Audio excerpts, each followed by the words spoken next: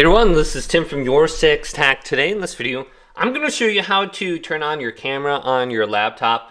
So if it's not working or anything like that, what you could do is just type in the Windows search bar right here and just go to the camera application and just open this up. So this is what it looks like.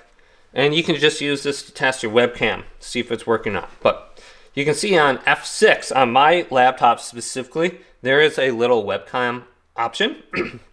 So just look for that on the F keys right here. Maybe you will have a camera. Then you want to go to the FN key right here, FN key, and then whatever F key that is. Mine is F6. So if I turn this off, you can see we can't find your camera. So you have to specifically turn on your camera for your computer. So FN6, this will turn on my camera. So you might have your camera turned off just by default with your laptop. Look for a way on your keyboard to turn it on.